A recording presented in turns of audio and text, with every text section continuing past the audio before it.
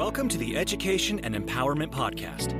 In this show, our hosts explore success and advancement through education by interviewing today's top leaders in the fields of education, business, and technology in order to provide insight into what it really takes to succeed. This show is brought to you by Forstay, a SaaS-enabled online booking marketplace for student and intern housing. Forstay provides turnkey, all-in-one cloud-based accommodation software solutions for colleges, universities, and organizations. Learn more at offcampus.forstay.com and landlords.forstay.com. All right, let's get into the show.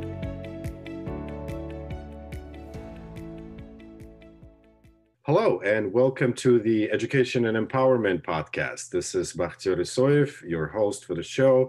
Today, I'm joined by Dr. Jennifer Clinton. Dr. Jennifer Clinton, welcome to our show. Greetings. Good afternoon. It's great to be here. Thanks for having me. Thank you so much. We're very honored to be speaking with you today. It's exciting times, and certainly people like you have a bright sense of where the world is going and what can we do collaboratively to be proactive. And I hope that this episode will give our listeners a good understanding of the topics that we're going to explore. And as a first question, I wanted to get a little bit of better sense of how did you get into the field of international education and exchanges and youth empowerment? Great, thanks. So it sort of goes way back. I think about what led me to this field, and I have to pinpoint to just kind of my upbringing. And I grew up outside of Detroit, Michigan, and spent most of my summers up until I was about 17 traveling over to Canada. My grandparents had a summer cottage there. And I remember those kind of early days of being really fascinated with, the differences, though not very stark, between the US and Canada. And the early exposure I had to the French language and Canadian culture really gave me the appetite to continue to explore different cultures and be a bridge builder. So from there, I studied French in high school. And then as an undergraduate student, I pursued, an undergrad degree in French literature, and then pursued a PhD in French literature with really the aim of helping young people explore the Francophone world, because that was my first exposure to foreign language. And then I was lucky during both my undergrad and graduate studies to both study and work abroad. And both of those experiences, I would say, were really instrumental in shaping my commitment to providing both study abroad and experiential learning opportunities for young people to explore different cultures and languages through exchange programs. And so I've just been, working the last 25 years in this field, and it really just brings me a lot of pleasure and, being able to kind of pay it forward to all those who helped me expand my horizons through international education and exchange. That's amazing. That's great to hear. I mean, what you see these days, obviously travel is a little bit restricted right now, but what I see by talking to so many people like yourself is that there's so much commitment and so much positivity about the future. And one of the things we wanted to explore as we move forward is, what is this student success outside of classroom mean to people? So I was hoping that maybe you can elaborate a little bit about and as you mentioned, when you were 17, that this is kind of where it all began. So you were young and you had maybe your own understanding of like what it means to be successful. And then as you, went ahead, perhaps, your thesis of, student success changed. But do you want to elaborate a little bit about, what does student success mean to you as someone working in the field of international education and exchanges? Sure. That's a great question. I like to take a very holistic view of student success and think about it in kind of three categories that are all intertwined, starting with the personal, what does success look like from a personal perspective, and then academic, and then professional. And, really, it all starts with kind of what drives an individual and what motivates one. And I think about, from a personal standpoint, student success being really about identifying that internal compass. What is one's values? What do you stand for? Who are you? What do you want to accomplish in your career and in your life? And so, I think about being involved in the realm of education, that being a major responsibility of all educators to really help young people develop that internal compass, because everything in my mind flows from that. So, success as a student, as in the academic world, flows from, what is it that you're interested in, what motivates you, that leads to a choice in your major, what it is that you're studying that should be aligned with that internal compass. And then, success, then the academic success would lead to your professional success. And, I look at young people today who have so many choices in front of them, and it can be really, really confusing as to how to make good choices, whether it's, a major, whether it's what you're going to watch on TV tonight. It's just like inundated with so many different things. And, as a personal example, I remember as a young person being really interested in languages, and the choices I had were Spanish, French, and German. And now young people have, 20 different language choices, so many different opportunities to study, work, intern, travel abroad, to many different countries. My choices were basically Italy, France, England, just very, very limited. And so I think that overload of choices is really causing a lot of anxiety for young people, and them maybe not feeling as equipped as to how to make good choices. And so again, it kind of goes back to the role of educators is, certainly helping them be successful in all of those realms, but helping them really understand and build that sense of self and that internal compass to be able to make good choices in whatever realms, personal, professional, and academic, they're facing. That's great. That's great.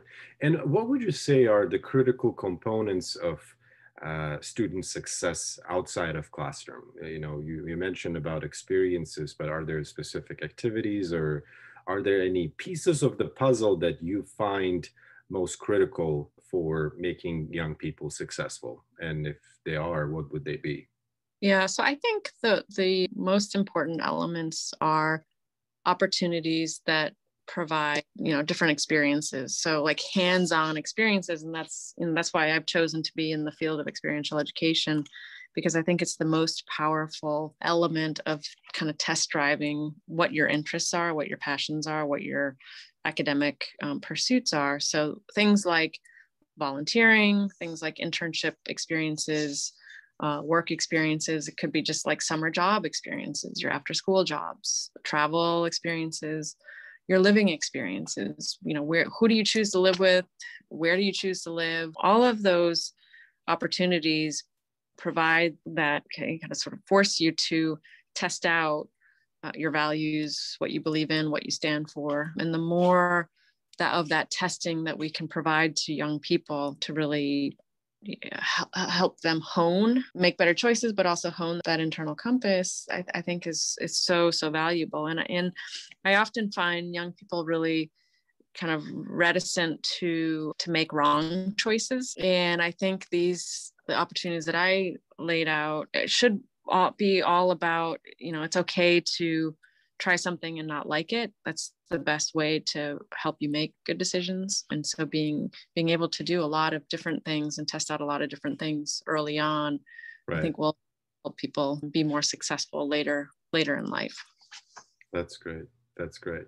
And, when I was talking to several other professionals, in the field of student affairs and people who run, career programs and kind of, career development at institutions, one of the thoughts that, they gave is the fact that, career planning and success, work starts early on, not even before you kind of get into, your college. And we talked a lot about the different, challenges that, the industry is facing right now. And, our podcast listeners being both young people as well as professionals working in the field, I was hoping that maybe you can shed some light into what challenges do you see working with young people? I mean, you mentioned specific items like, work experiences or travel experiences, but do you see any challenges in the work these days?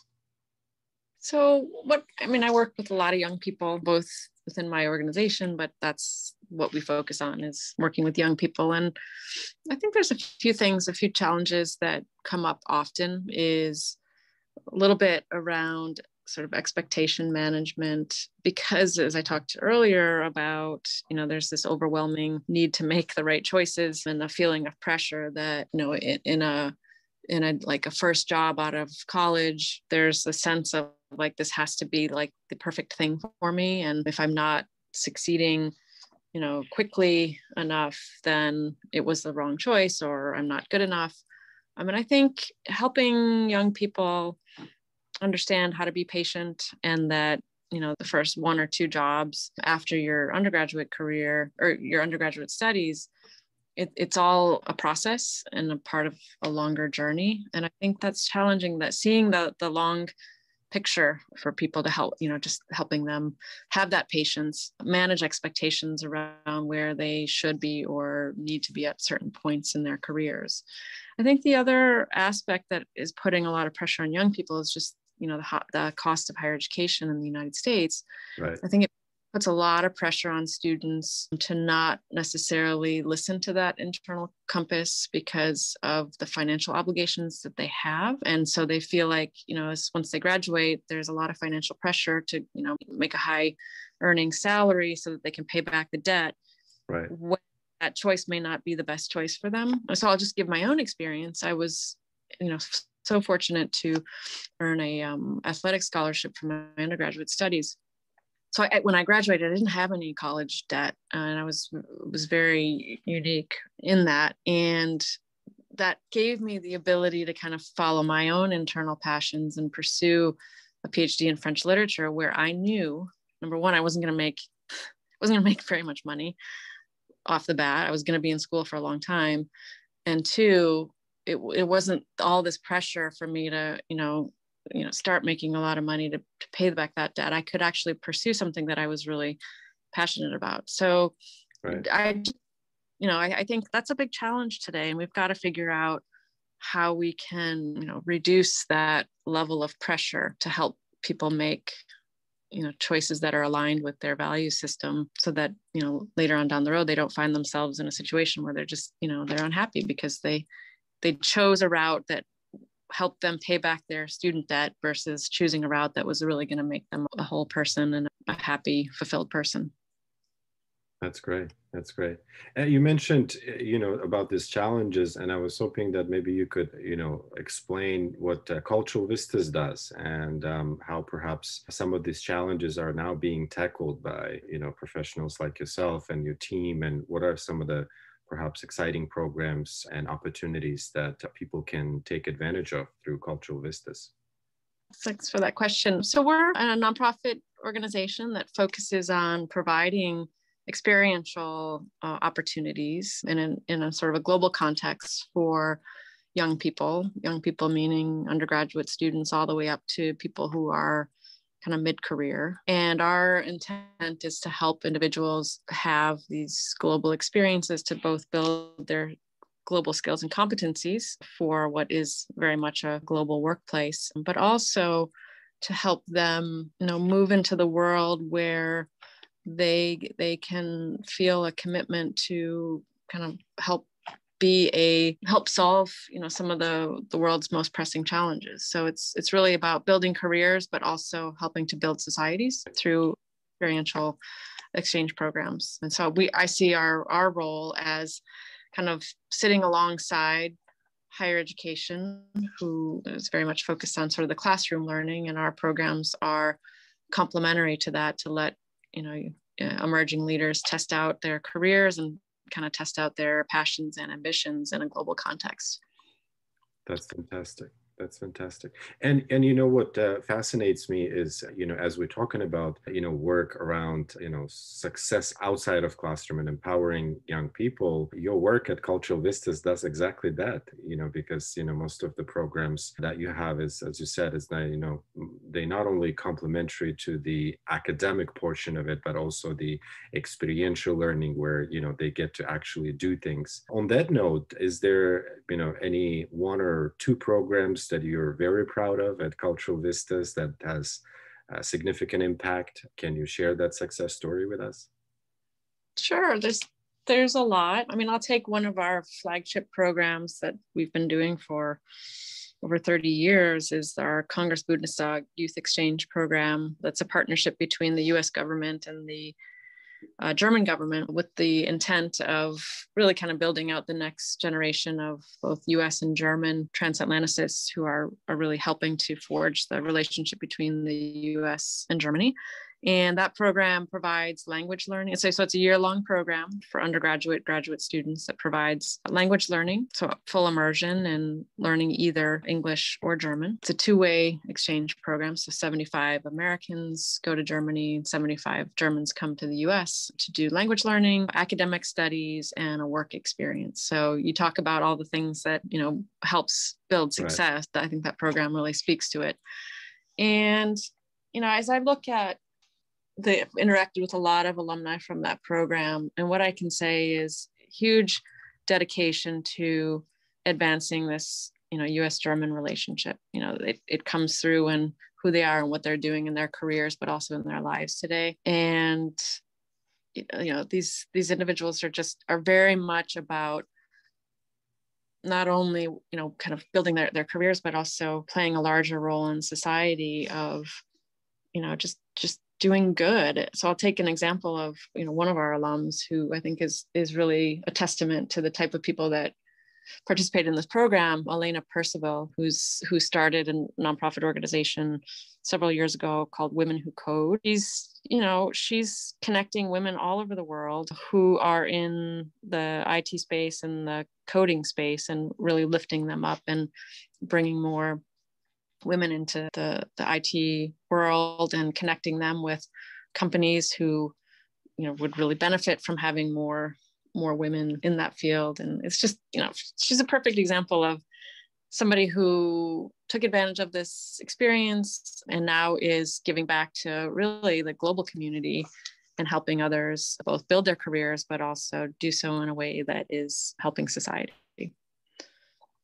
That's awesome. I really heard about the Women Who Code nonprofit organization. I didn't know she's an alumni of this program. Congratulations. I mean, there's certainly, programs that Cultural Vistas is leading that, everyone is excited about. And one of the things that, 2021 is giving us is the hope that things like 2020 not going to happen. If you were to take yourself back to 2020 and how the whole, pandemic hit us, what are some of the insights or the lessons learned, or what have you noticed, in your industry specifically? How has your work changed, and were these programs that you mentioned affected? I mean, did you see any change in the successes of these programs? I'd be curious to know.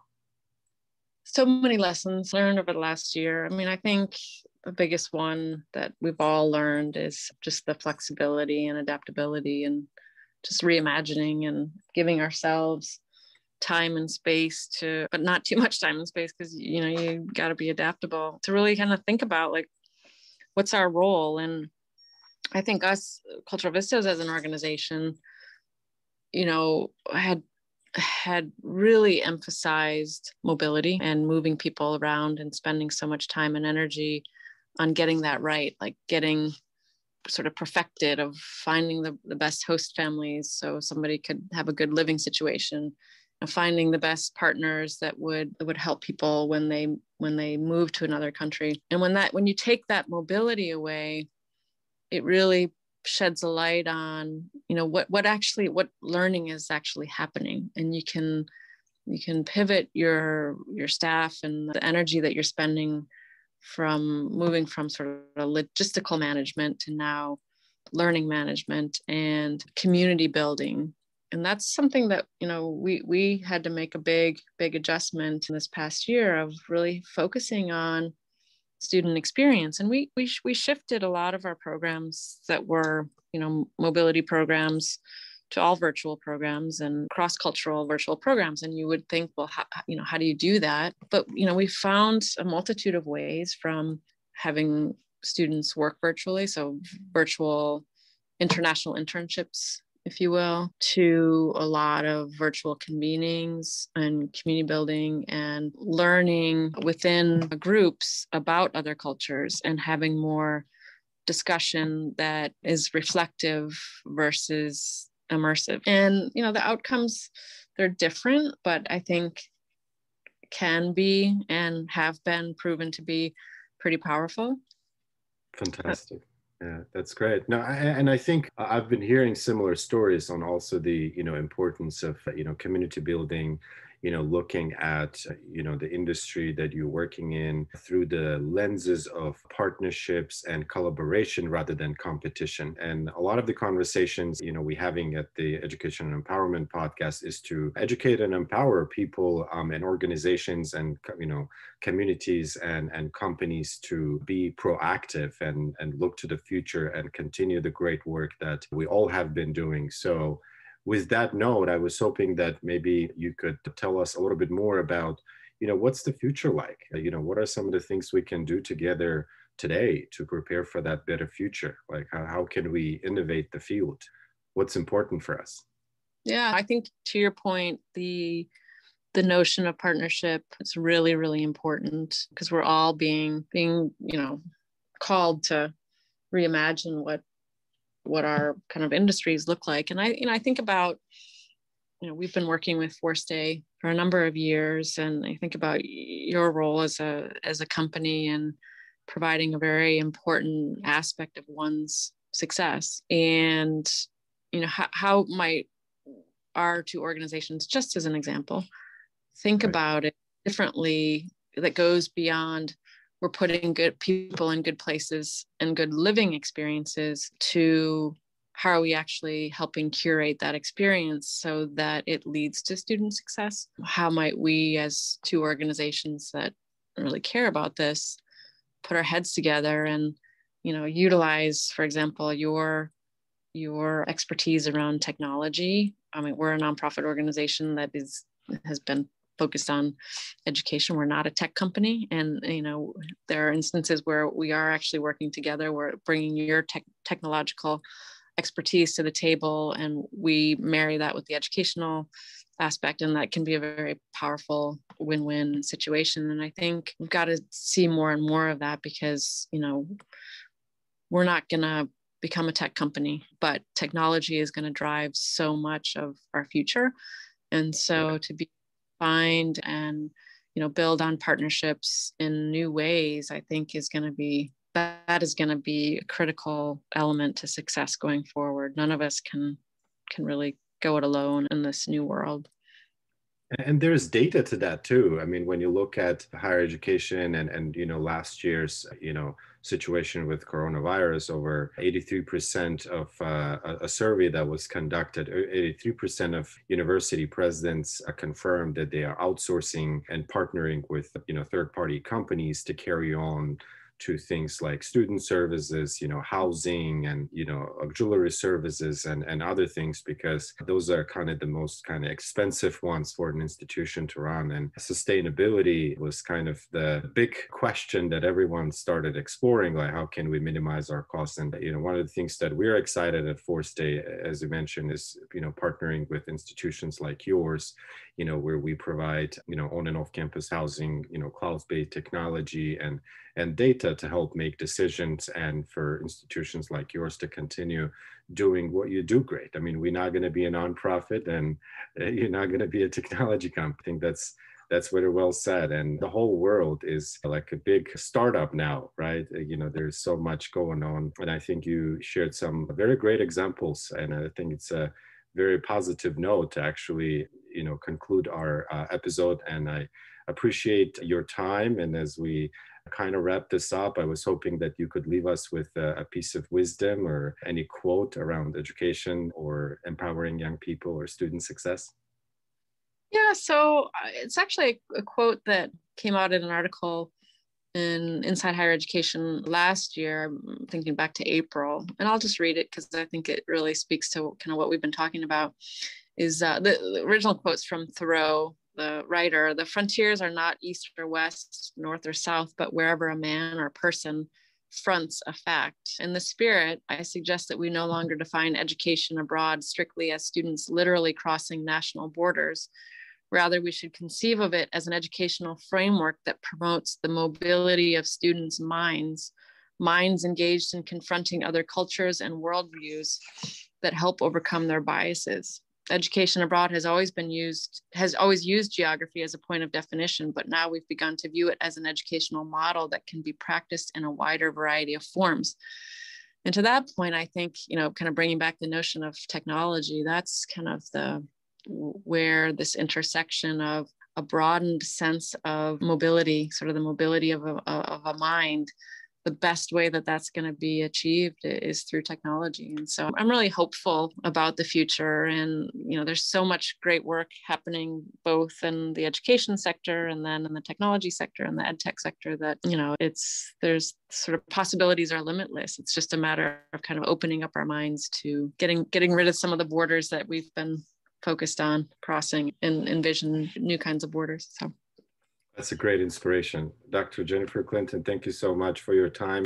It's been certainly amazing. I mean, your story and, the work that you do at Cultural Vistas. We, on behalf of Forstay team, we appreciate your time and we hope that our listeners will find them inspirational. For all the listeners out there, please make sure you subscribe to our podcast on podcast.forstay.com so you never miss an episode. Once again, thanks for Forstay for sponsoring this episode and this podcast. If you're curious about what Forstay does and the services we provide for different organizations, companies, and educational institutions, check us out at podcast.forstay.com or forstay.com. And until next show, thank you so much. Thank you so much. Have a great day. Thank you. We hope you've enjoyed this episode of the Education and Empowerment Podcast. This show is brought to you by Forstay, a SaaS-enabled online booking marketplace for student and intern housing. Forstay provides turnkey, all-in-one cloud-based accommodation software solutions for colleges, universities, and organizations. Learn more at offcampus.forstay.com and landlords.forstay.com.